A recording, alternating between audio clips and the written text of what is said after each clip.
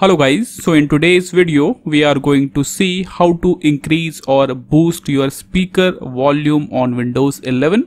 So let's start the process. First click on this Windows icon, then click on this search box and type control, and you will get this result, control panel. Click on it. Now after that, in the view by section, select small icons. After that, click on sound option. Now you will get this kind of window. Now click on the first tab, playback, and this is a speaker I have.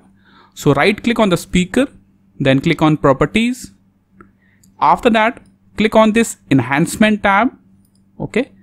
Now what you have to do is, if this option is selected, disable all enhancement, just untick this option, and after that tick this option, loudness equalization. So this will increase your laptop or desktop speaker sound. So tick this option, and you can also preview the sound as well by clicking on this option.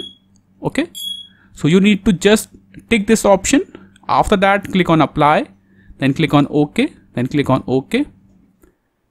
That's it. So this is how you can increase your speaker volume on Windows 11, and this method, you can apply this method on your laptop or desktop both. This is all for the video. Thank you.